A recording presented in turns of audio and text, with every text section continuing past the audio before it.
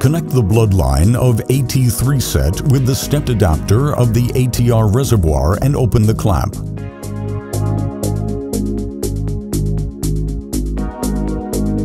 You may now start washing the blood by pressing Start Wash Program key. At the beginning of the washing process, the washing chamber is filling in with saline solution. The blood pump drives the shed blood into the rotating washing chamber. Simultaneously, the red blood cells are washed with saline solution delivered by the saline pump.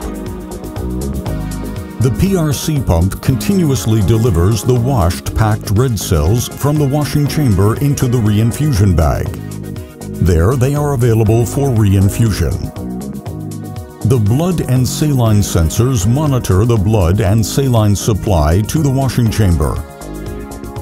The washing process is paused automatically in case the blood reservoir or the saline bag is empty.